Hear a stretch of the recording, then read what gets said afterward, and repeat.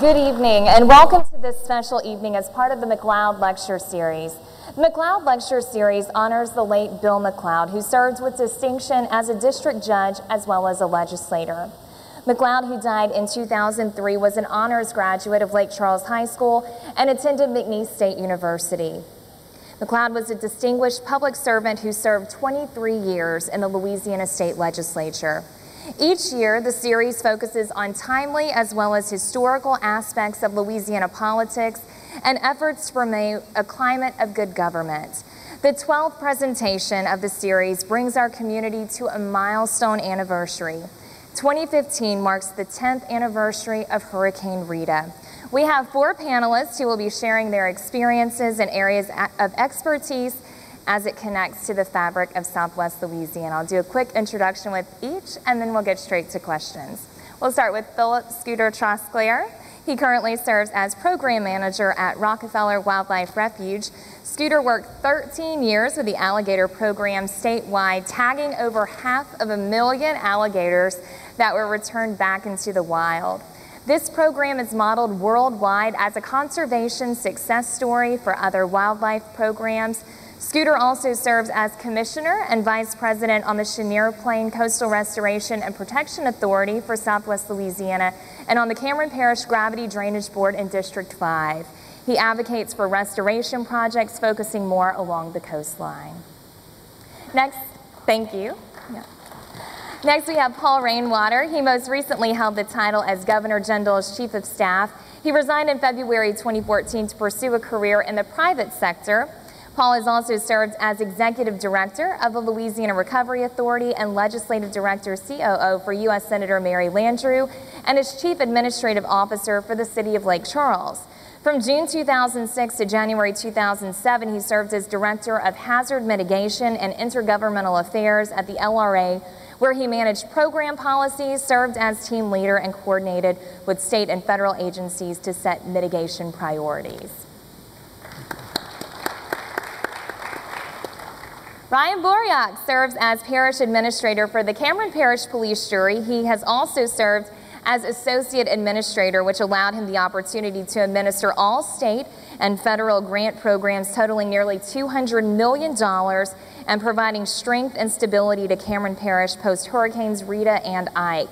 Ryan holds several Board of Director seats, including the Chenier Plain Coastal Restoration and Protection Authority. And David Phillips is a retired U.S. Army Intelligence Operations Officer who has served 37 years, both active duty as well as civilian. For 34 years, he served as a member of the U.S. Coast Guard Auxiliary. David has been a Federal Emergency Management Agency Reserve employee since 2005, and post-Hurricane Rita, he functioned as an Intergovernmental Affairs Liaison to coastal parishes and as Director of the FEMA Southwest Louisiana Area Field Office, overseeing both the public assistance and individual assistance programs. And as we talk about FEMA, Dave, we'll go ahead and get started with you. In the days, weeks, months, even years to follow both Hurricanes Katrina and Rita, of course, there were a lot of questions from people about how FEMA handled the recovery efforts. Tell us about what those questions were, some of that criticism, and where we've come since then. Well, obviously, we recognized some problems, I would say, with the response to Katrina. And as a result of that, Congress undertook a top-to-bottom look at FEMA. And this is a 60-page brief synopsis of the changes that have occurred in FEMA since Rita. And it's not just the post-Katrina Management Act. I like to think of it as the Rita-Katrina. We like to put Rita up front. And also Wilma was involved with that too. So I've gone through and tried to just highlight a couple of things that may be of interest from the top down. Right now, FEMA has recovery offices in Louisiana, permanent recovery offices in Louisiana, Mississippi, Texas, and Alabama. And Florida has already had one there. We have full incident management assistance teams There are 3 at the national level now that are ready to deploy within 2 hours. We have 1 at each regional office, and with 2 actually at the regions 6 and 4, which of course cover the Gulf Coast.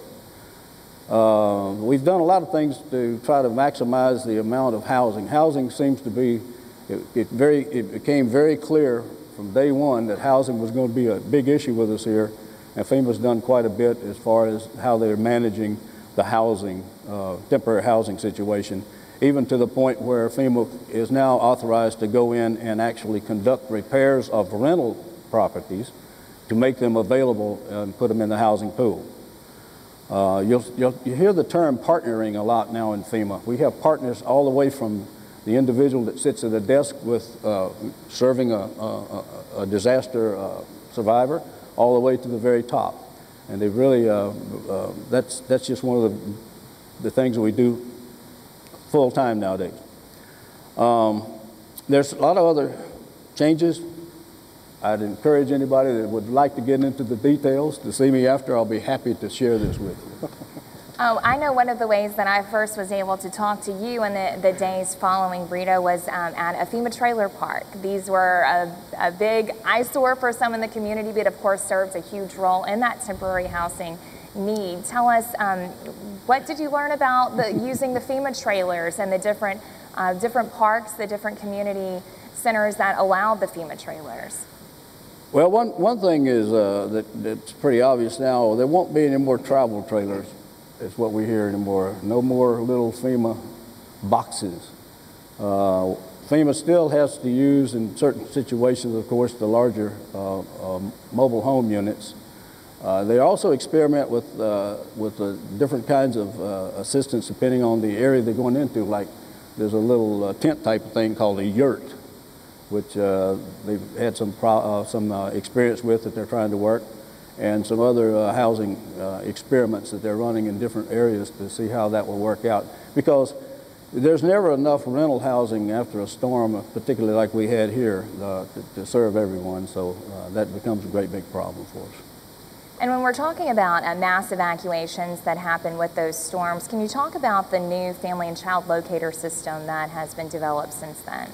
That's one of the things that that became obvious, that trying to locate family members was a big problem, and children, unattended children, particularly more in the Katrina side than over here. But that there's a new locator system that's been put into service. It also takes advantage of all the new modern technologies, such as your computer-based technologies. And while we're on that subject, the family members now also includes the family pet or service animals. I was asked a question earlier about what about the livestock situation, and I guess if you call them your pets, we might be able to take care of those and put them somewhere. Give them a name. Tell us how the tax base of certain communities could affect what assistance comes to them. In a lot of the smaller communities that are hit with a disaster, it wipes out just about the whole tax base of the community. If you think about some of the tornadoes, for example, up north, and of course the tax base is important because that's how the employees get paid and everything else. FEMA now has a program where they can assist with a grant, with grants for those communities that have basically lost their tax base. Thank you, sir. We'll go to Ryan now, and it's hard to talk about Cameron Parish when we talk about Rita and still not reference Audrey. So let's talk about how cyclical some of the changes can be when it comes to recovery, building back, coming back to Cameron Parish. Well, Brittany, I have to say that in my generation, Audrey was always the storm. June 27th, 1957 is something that was very well chronicled. The historical documents were there, just the stories of the families of how the storm came and impacted all of the individuals in Lower Cameron Parish. But they immediately went back to their home, what we consider their home place, and lived in tents provided by the Red Cross. They provided meals for their families, and they worked with their extended families to repair the homes one at a time per family. For us, Audrey was the storm, and we had a pretty good run before that next named storm impacted Cameron. It was 48 years. We were always taught about the power and strength of water and to respect the Gulf of Mexico. With all of the natural abundance that she provides to Cameron Parish, you also have to admire her strength. For Rita, one thing that was very interesting to me is that the devastation that the individuals saw following Rita was much more prevalent and widespread than it was post-Audrey. So even though the structural damage was greater, I think our families and our residents came back stronger due to the fact that there was not as much life loss. It makes it a little bit easier to deal with structural damages when you still have each other. And when you're discussing identifying your pets and your family members and things like that, there are some stories that my family members couldn't talk about, and that was pulling up to a dock along the Calcasieu River, having to identify their deceased family members. That's one thing that we are blessed that we did not have to do to the same extent in Cameron. Following Audrey, the economy came back. The oil and gas industry boomed, and then as we know in the 80s, it busted. I didn't know that. Somebody told me that. I was barely born then, but I'm dating myself. But so here we fast forward, and then we have Rita in 2005. Following Rita, again, there is somewhat of an economic renaissance going on in Cameron Parish. So you have a detrimental impact event, and then you have a community that, by the grace of God, has positioned itself to capitalize on some abundance of natural resource and some industrial development in the parish.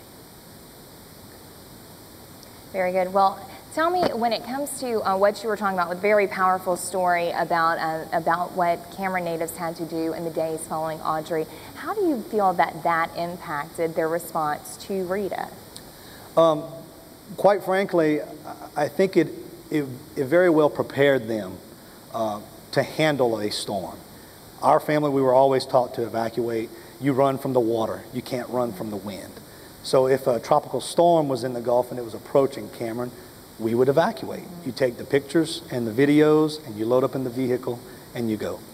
I think one of the major differences was the lag time. You expect to recover more quickly. We all want it more expeditious. Sometimes you can't have it that way. But I think that post-Audrey, individuals were building back the way they had previously constructed. And we had a good run, as I mentioned, of 48 years without being severely impacted again. However, post-Rita, it was very clear, not only in Cameron Parish, but in many coastal parishes across the Gulf of Mexico, that building codes and elevation requirements would be something that needed to be looked at more in depth. It was very difficult in Cameron Parish to try and convince individuals of what they should do on their private property. It was very difficult for us, for the governmental agencies at the time, the local government, FEMA and GOSEP. There needed to be a partnership, because education was a major impact to the residents. But I think that Ike illustrated to a very visual people why elevation and building codes were a necessary evil. Those who had come back post-Rita and built in the same manner as they had constructed their homes pre-Rita were damaged again by Hurricane Ike. So the proof was in the pudding, so to speak, following Ike. Those individuals who had built back to code, to elevation, and it showed, because the parish already in 3 years, as devastated as the parish was, it recovered much, much more quickly. Very good. Scooter, let's go to you now. One of the few employers in Lower Cameron Parish is the refuge there. Tell us how the days and weeks following Rita, how were y'all able to stay operational? Were you able to stay operational, and where are you today? Yeah, we stayed operational. It was very difficult, but we had the state that supported our employees. You know, most of every employee that existed there or worked at the refuge was impacted and lost their homes. And so, you know, everybody's displaced, and we were fortunate to begin getting the calls very quickly that even though they were displaced, they were ready to come back to work. And with that, teams were put together, and we helped with recoveries. We partnershiped with the other agencies that were out there, and because of the expertise we had in that nature or that environment, our crew was probably the best ones to be out there. We had airboat drivers. It was the only way to get to some of the search and rescues, if any existed, as well as recognizing some of these buildings and recovering, you know, whatever people could, because most of everyone had lost everything. We are now probably one of the most important employers down there, besides the parish. And you know, with oil and gas, it's up and down, but for a person to have a steady position, they look towards us. But the problem we end up facing are the applicant pools are very small to meet civil service credentials. And so pay scales are needed to be adjusted. A lot of these people that are coming in, that are applying, are an hour away. You know, even though there were locals at one time, to be employed, they're driving back and forth a day and over an hour. So it's very hard to compensate through the state system to justify to meet some of that gap. So what would you feel is the solution to that? Yeah, the solution is hopefully to have the rebuilding process come in, but it's you know, as they mentioned, the restrictions are very tough. But we know that's, if we're going to make it through the next one, that's what's got to happen. It's hard to face. There's no doubt about it. It's very hard for people to come back to the life they once knew. And I think you look at the generation now versus Hurricane Audrey, you had so many people and families that were tied to the land. Okay, you had fishermen and crabbers and cattle production, plus oil and gas. They knew nothing else. They had to come back. But now a lot of that culture has changed, and you still have some of the heritage that's brought down to the next generation, and the property has. A lot of these older generations are gone now, and the property has been passed on. But you don't have the way of life that's tied into the property, but they still hold on to it. They can't let it go. And I admit, I'm one of them. I mean, this is family land. It's very important, but it's tough. It's going to be tough to fully recover. It's slow. Hopefully the oil and gas will be the savior, you know. The culture is hanging on by a thread due to coastal impacts and just natural processes. That's hard to recover from as well. Well, on a day-to-day basis, tell me, with a smaller staff, as y'all are still looking to fill some positions, how do y'all shift the resources? What does a day in your life look like to still get the job done? Yes, it's, you know, Rockefeller Wildlife Refuge was known for the research activities that took place, again, with the alligator program and so forth is one, but also for endangered species from pelicans, eagles, and so forth. So when you begin to conduct all these research projects and you're trying to hire research staff, to fill a position kind of in the middle of nowhere, no shopping malls, no grocery store, gas station way down the road, you know, it's just no place to fix your car or maintenance anything. You learn how to do it on your own. So yeah, it's tough, but We do have staff that try to fill the gaps, but a lot of things that are going on, we have to either contract out or bring equipment to be fixed and repaired, which takes a lot of time out of the projects. Yeah. Certainly so. All right, Scooter. All right, Paul. Of course, in the immediate time following a catastrophic event like Rita, people need immediate help. They need those short-term solutions to problems. But part of your role was looking at the long-term solutions. Tell us about that. Thank you, Brittany. One of my jobs right after the storm, I'd gone to work for the Louisiana Recovery Authority, was as Director of Hazard Mitigation. And the role of the Hazard Mitigation Director in a situation like this is to look at long-term planning, see how we can build back in a resilient way. I mean, resiliency is such a buzzword, right? I mean, the reality of it is, and I'm from Southwest Louisiana, folks in Southwest Louisiana are pretty resilient people. And we're pretty headstrong about, how they want to build back. But the nature of these storms, I think, taught us a lot about what we needed to do next, and the way we plan our communities, and the way that, we elevate our homes, and the way we, put roof straps on our roofs, the way we put our windows in, the way we want to have a home down in Cameron to have washouts in the bottom, just different things, different strategies in order to survive a storm. And so I did about 100 public hearings as the Director of Hazard Mitigation, from Cameron all the way up to St. Bernard Parish. Even a lot of folks don't realize it, but Rita did affect the entire coastal Louisiana. And obviously some of that was Katrina work as well.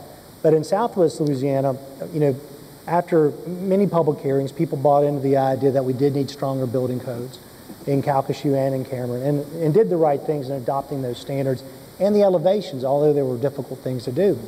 As Ryan said earlier, one of the most, the best examples. Later on, I was working for Governor Jindal, and he had sent me here, for Hurricane Ike to help with the evacuation, also help with the response. And as many people know, after Rita, the hospital down in Cameron Parish was destroyed, and we rebuilt it back using federal money and elevated it, above the storm surge, which I think is about 12 feet, somewhere around there.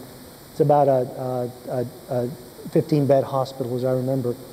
And we sent a team of National Guardsmen and wildlife fishery agents out to the hospital to see if anybody had taken shelter there. And hidden in the back of the building was an alligator that had taken refuge in the building itself from the protection of the surge. And so resiliency is, as I said earlier, is a buzzword, but the reality is it's about building back stronger and better and smarter than we've done before, so that we can survive these things, so that the government, the federal government and industry, looks at us as a place that they know can survive a storm. That's what you want, and that's what brings the community back stronger. And as it's been already mentioned earlier, Cameron Parish after Ike came back much quicker, and parts of southern Calcasieu came back a lot faster.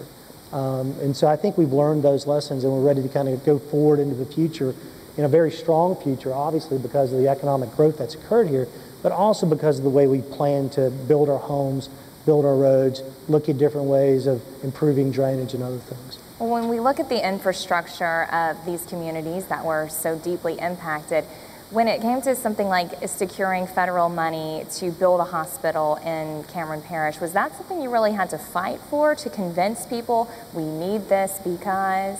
Well, I've served in 3 different roles through these storms. As the city manager, going up with Mayor Roach to talk to members of Congress about what life in Southwest Louisiana is like, and trying to explain to them the importance of why it's important to invest the recovery money into Southwest Louisiana, because there were members of Congress, unfortunately, that said that, why do you want to live there? And so we had to explain the infrastructure, why the importance of it, why this is our way of life, what we do for the rest of the country. And I think we made a very good argument from the local level. Then later on, working with the Recovery Authority, then later on with Senator Landrieu as our legislative director around her recovery agenda, and making that case that Southwest Louisiana is just not important to the people here, but to Louisiana and the country. And I think we were able to do that in a way that made sense, because we were, and I think about it, now fighting for our survival as a community, because there were people that did not think we should rebuild, whether it was in the Bush White House or the Obama White House, or whether it was Republican Democrat or Republican Congress or Republican Democratic congressman. all felt the same way, that we had to convince them, why it was important for them. And they sent, about $13 billion this way. Southwest Louisiana got about $1.5 billion thereabouts, community development block grant money. In FEMA public assistance, that number might be a little bit higher.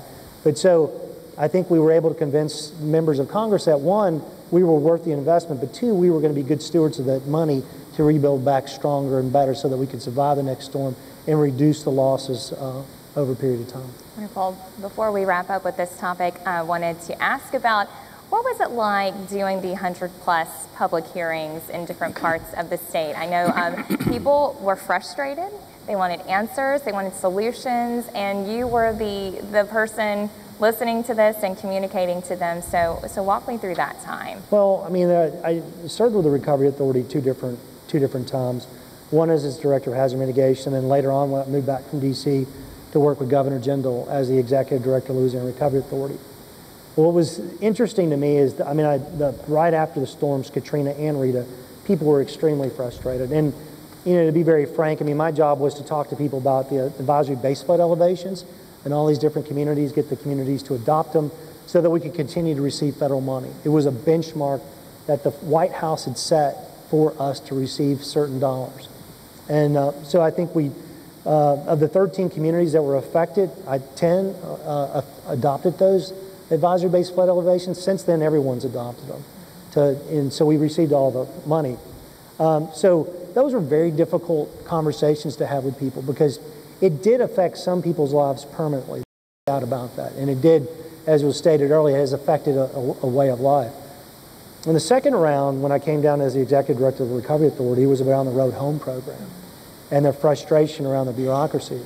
Those public hearings became invaluable for me to go and just listen and then go back and make policy changes. We made over 200 policy changes within the Road Home program. Some people would say, well, that's not good. To me, it was listening to the public, to making the changes to make it easier for people to access the money. Because for us, it was about giving people the money to make sure that they stayed here in Louisiana and reinvested in the community. Very good. Right. Dave, back to you now. Let's go back to talking about the different employees that were part of FEMA, and still some are today, and how you've seen the transition from part-time or more temporary workers, some that you might have even coined amateur, to professional workforce now. Okay, before I get into this one, I have to state that I'm not here representing FEMA. I'm here representing David Phillips. These are my opinions, by the way, not policy. So, having said that, I first logged on to FEMA in 2004 as a rank amateur. I was a Coast Guard auxiliarist. They had 4 storms in Florida. They needed help. We went over, took a 3-day class on how to be a community relations person, specialist, I guess. And then we deployed to Florida and worked two hurricanes. Didn't have a clue. At the end of 2 months, I kind of knew what I was doing, however. And then comes Rita. I had logged off of FEMA. I'd gone back to my I guess, private life, what you call it. And then after Rita, my name came up in a conversation with a FEMA person and Dick Grimion, who I don't know whether to thank him or blame him. And I was hired on immediately as an intergovernmental affairs specialist for the 3 coastal parishes, Cameron, Vermilion, Iberia. Again, not having a clue as what that was or what to do. Guidance was to get out, go to the meetings, take the notes, get the questions, come back, find the answers, get back to the people. And of course, a big laundry list of telephone numbers. After doing that for a while, it became very apparent that housing was going to be the problem, so I kind of morphed into a housing person and put in trailer parks and that kind of thing we don't want to talk about. Then I was hired on as the director of the Southwest Louisiana field office. Again, not having much of a clue, but I did have a book. This was my best friend in that job, and I can commiserate with my buddy here about town hall meetings, school board meetings are worse than town hall meetings, by the way. I mean, that's where the power is in these parishes, is the school board. Anyway, so we did that, and at the end of all of that, FEMA changed the so-called DAE, Stafford Act employees, disaster assistance employees, to the reserve program we currently have now. What that means is all the DAEs had to reapply for their own jobs or what jobs they thought they were qualified to do. I applied for 3 different positions that I actually had experience doing, and I was hired as a assistant, so I've got to get it straight here, assistant trainee for the housing and individual and housing program. That's what it was. I was a trainee. So I went through the training programs. I did the service. You had to do 2 or 3 different disasters. You had to have several different things that you had to do to qualify, and you got rated, and you went before a board, and now I am a fully certified applicant assistance program specialist. I sit and work one-on-one with applicants in the disaster recovery centers, and I love it. It's the best job I ever had.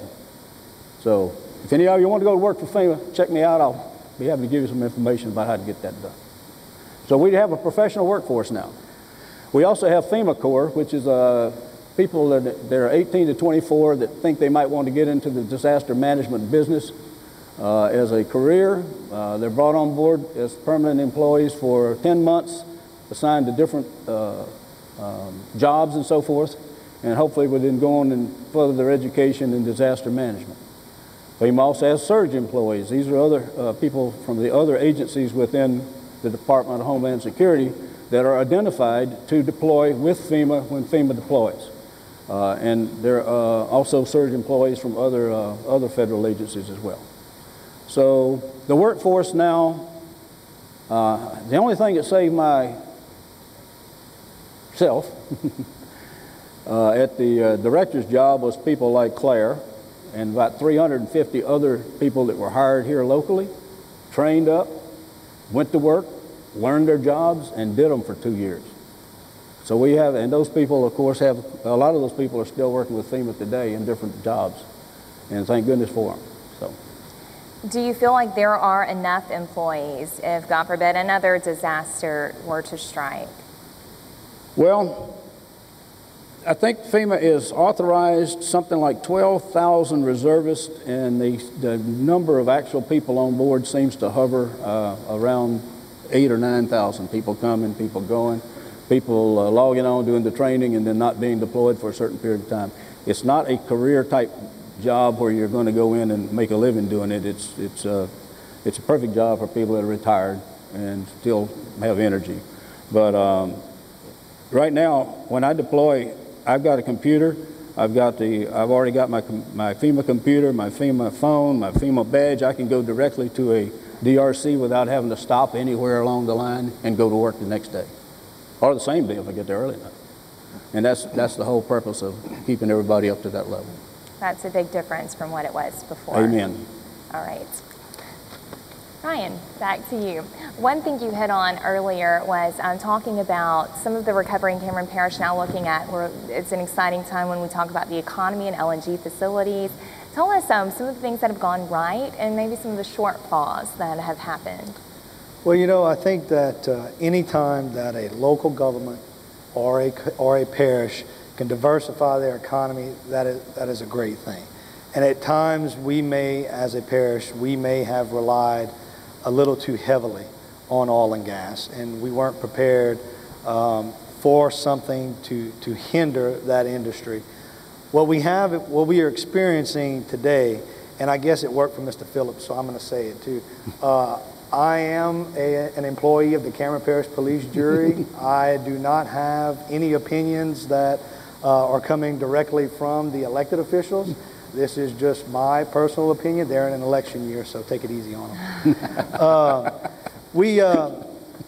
Right now, today, Creole Nature Trail, tourism, some great numbers coming in, over 200,000 visitors a year coming into Cameron on the Creole Nature Trail. That's documented.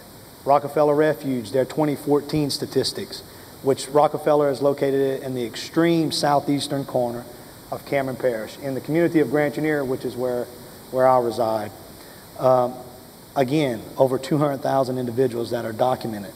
So what Mr. Rainwater discussed earlier, talking about how you need to educate the public, it's something that we didn't do well in previous generations. We wanted to stay to ourselves. We were independent, self-sufficient. The less people knew about what we were doing in Cameron, the better off we were. I was raised that way, and I respect some of it. But there comes a point in time where you also have to stand up for yourself. And you don't have to justify your existence to individuals who don't know anything about you, but you also have to tell your story. So getting back to the tour, now we have tourism. Now we have $30 billion in LNG expansions that are ongoing, and another $24 billion that are in permitting. Chenier LNG in the southwestern corner of Cameron Parish, as I have been told, is the single largest private industrial investment in the history of the United States. Someone may be able to prove me wrong on that, and I'll quit saying it. But until they do, I'm going to run with it. It's a great thing for the parish. Now, why would the parish allow itself to fall into the same pitfalls as it did previously with the oil industry? Again, crude oil has dropped. It is somewhat rising. We have a serious issue in the parish today. We have those same LNG companies that are going to be very profitable for us. They've increased the wages for individuals in the parish. They've increased the number of jobs, even the number of support services. Would we like to see more local people be employed? Absolutely. Again, we are now working with the school board and SOELA to develop some more workforce development initiatives, getting these kids when they're in high school, have professors Skyped in, and it's going to provide an opportunity for them to begin, much like the training program for FEMA. They're going to begin a career while they're still being educated. I think that's a very good thing for our young people. It may allow them to become generational residents like Scooter and I. So again, now we have tourism that is starting to blossom in the parish. We have LNG industry that is ongoing. We still have a top 10 fishing port in the entire country. We're still a top 10 beef producing parish in the state of Louisiana. We have the second highest median household income in the entire state of Louisiana, only behind Ascension Parish, and our median household income is $65,000 a household. So our people aren't afraid to work. Mom and dad both work. The children are brought up that way, and I think for us, the list of accomplishments are starting to increase themselves in a place where most people will say, why? Why Cameron? Why would this be happening now? And I wish that we could take some of the credit for that. But the fact of the matter is, at the end of the day, we've had a few challenges.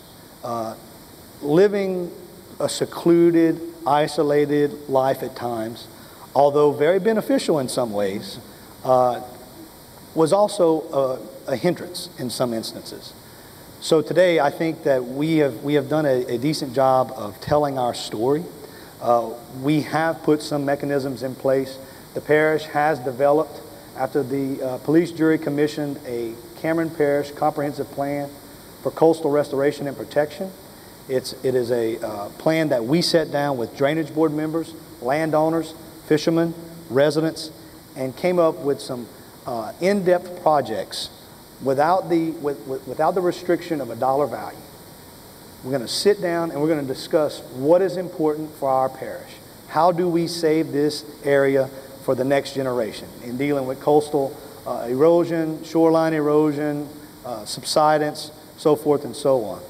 So we have a plan that has been adopted.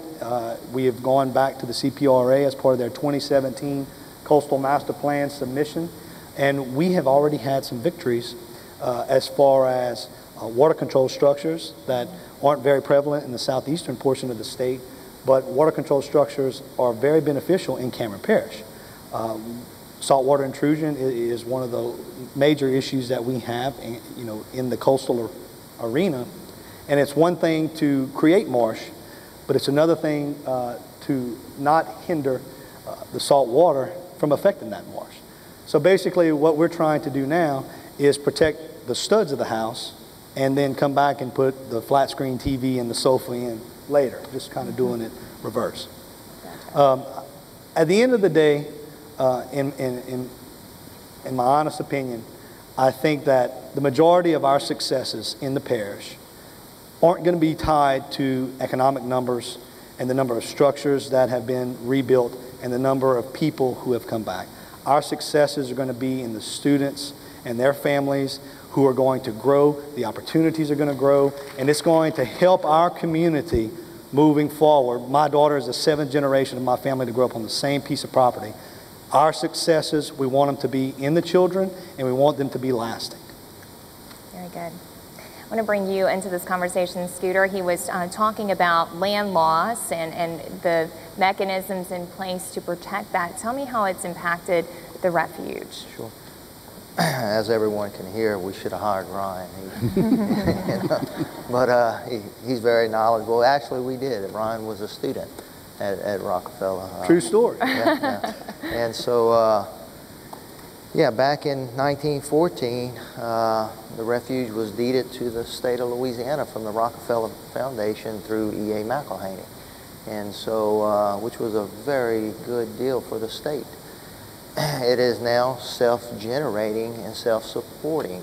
There's no tax revenue, there's no license sales. It maintains everything through that deed of donation, which a lot of it came from oil and gas.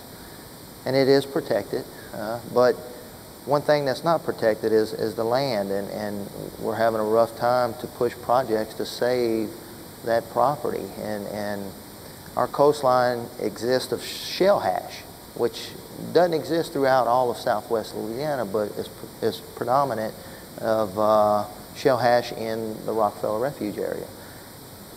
And what it does, it continues to roll back, and it's an everyday event, and it smothers the vegetation, and then the erosion comes in. But the problem we have with presenting a project like that and how important it is, which our coastline is the first line of defense. And the problem is it's the perception it's hurricane damage, okay? So every time you bring it up, so that happens on the hurricane, no, this is everyday event. So you've got to continue to educate, and we just hired a public information officer that we're trying to get that message out. We're trying to do some streamlined footage showing the process and what's happening and where we need to be, but then the next question comes up is, well, that's way down there. That's how does that affect Calcute, Vermilion, or other places? Well, as we lose this coastline, we're actually losing the infrastructure, the pipelines. All this becomes a factor, as well as when you have the big rain events where people are flooding. Just recently, I think in Lake Charles was an issue. Well, at your coastline, the hydrology begins to change. The cuts that were once open to drain are no longer open, or they're open now to where you have salt water moving in. We're not fortunate as Southeast to have the Mississippi flushing a tremendous amount of fresh water as a buffer. Southwest, what we've learned to maintain, you have to protect, and then you restore. So we're trying our best. The project is very, very expensive.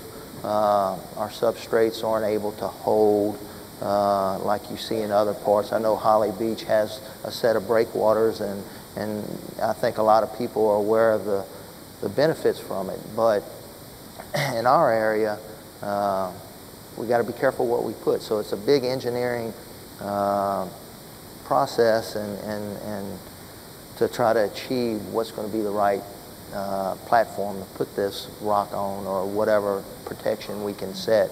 And we've got some good information. it's just hard to get it to take off, you know, because of the price tag that goes along with it. Well, what do you anticipate happening in your lifetime? I do foresee we're going to achieve it. We're going to see something placed out there to save and maintain what we have. Once we see that, then we can start really focusing on how to restore what we have lost. But you know, we see so many projects that are costly that are being implemented internally, which are important, there's no doubt about it. But they're just at the stake of being lost, just like everything around it, if we don't first focus on the coastline and protect it. Very good. Thank you, Scooter. All right, well, as these gentlemen have mentioned, there is such pride in this community, and it's home. Tell me, Paul, when it's come to you negotiating with different levels of government about, is it worth all of this effort? Is it worth all of these millions and billions of dollars to rebuild and restore and implement these new projects? What do you say to that? Well, you know, it's interesting. I mean, from the first day of the storm, a negotiation begins about which neighborhoods get water first, which neighborhoods get electricity, which fire station, which police station, and it just kind of starts from there. To the point of, you know, I remember when General Honore came in on behalf of the president and sitting down with members of the Cameron, Calcasieu delegation just to talk about what was happening. I had worked with General Honore's staff a bit, and I'll never forget, he cleared the room and he said, "Rainwater, why don't you stay?" He said, we need to get Andy on the phone. I didn't know quite who he was talking about. I thought he was talking about Andy Copland, Governor Blanco's chief of staff. And he got Andy Card on the phone, the president's chief of staff. And he said, "Hey, Andy," he said, "we got a problem down here." He goes, "That $2,000 of individual assistance we've been giving people over Katrina, we got to give them to Rita too." And that was a negotiation that had occurred right then and there between the local governments and the president's representative. And they had won because we ended up getting the $2,000. Then you move on to to much more complex things about what gets rebuilt, what doesn't. We talked earlier about the resiliency piece of it. I remember meeting with the director of the President's Office of Management and Budget when I was working for Senator Landrieu about a $25 million cost share for Southwest Louisiana.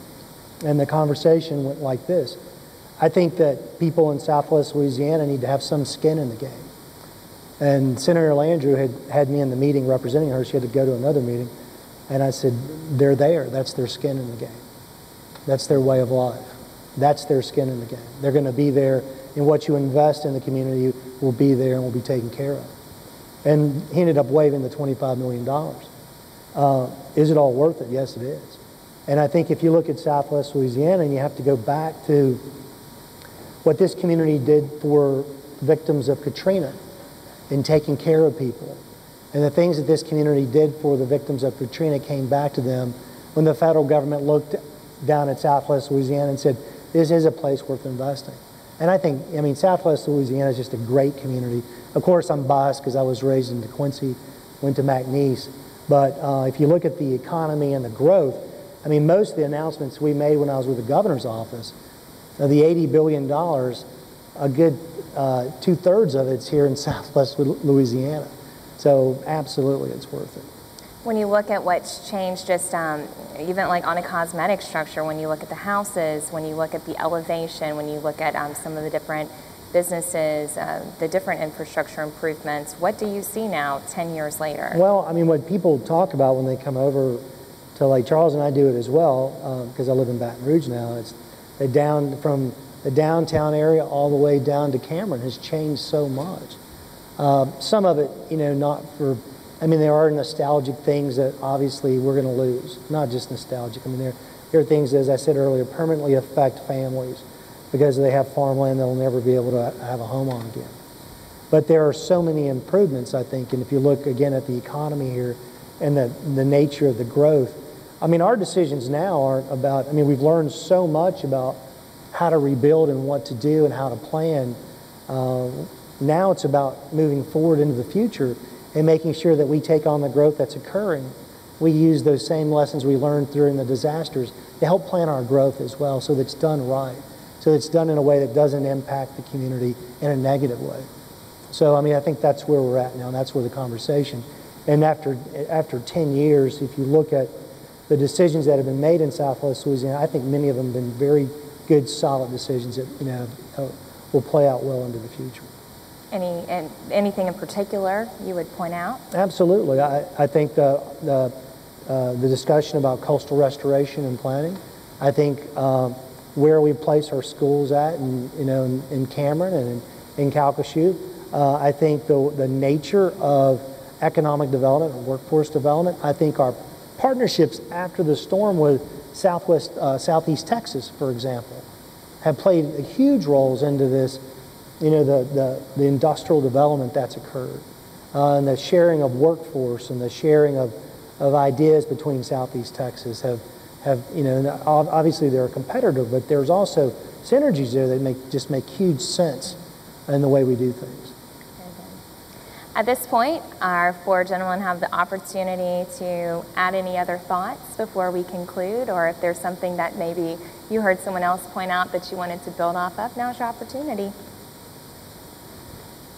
Well, you know, I think just back to Dave's point about, I mean, we as a state and I think even looking at the federal government have learned so much about how to respond to disasters. You know, we learned after Katrina and what we did in Southwest Louisiana after Rita.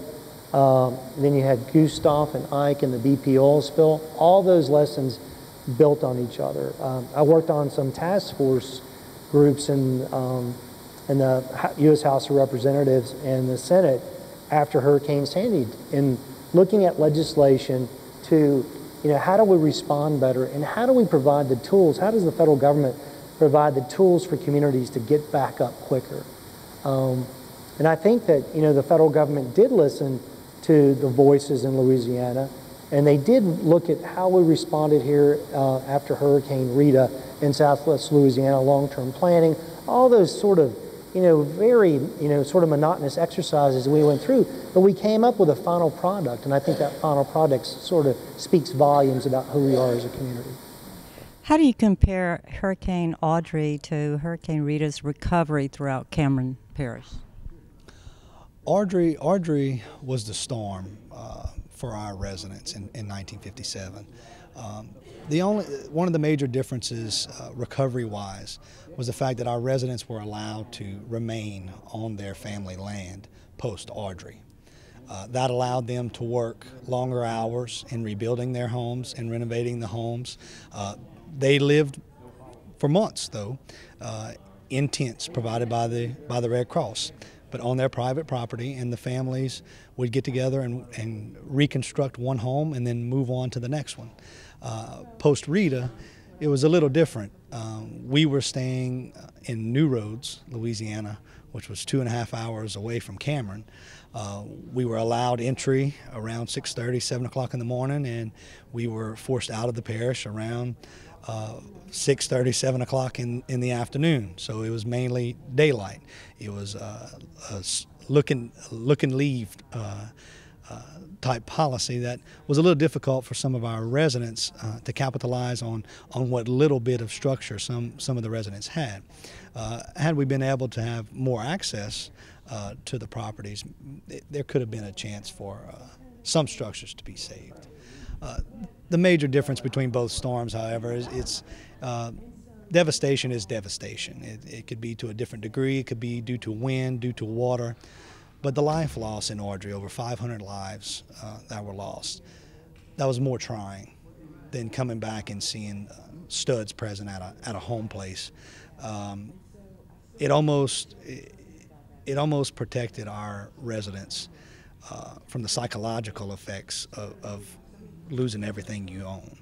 You still had each other, and there was solace in that. Do you think the state's mitigation work is complete? And if not, what else needs to be done? Well, I mean, we've got the basic tenets of a mitigation plan. We build homes higher. We have tougher building codes for communities and that are within the most wind zones, the most hazardous wind zones. But I think if you look at mitigation from a holistic perspective, the next phase is coastal restoration. and building levees where levees are needed to be built, doing marsh so that hurricane winds and water are stopped by the marshes themselves as mitigation itself. So that's the next phase of it, and I think the state is in pretty decent shape as it moves forward with the BP money that was given to the state as part of the settlement. And I think the Coastal Protection and Restoration Authority has adopted a really good plan that's ready to move forward on. What are some of the changes FEMA's made since the hurricanes Rita and Katrina? Gosh, I've got a book full of them. There's major changes all the way from the very top to the bottom in the manpower, the partnerships with governmental agencies, other governmental agencies, all the way down to the local government level. It's just, it's too many. Actually, I've got a 60-page document here that just is a recap of the changes and the way FEMA does business nowadays. What do you feel are the most important lessons learned?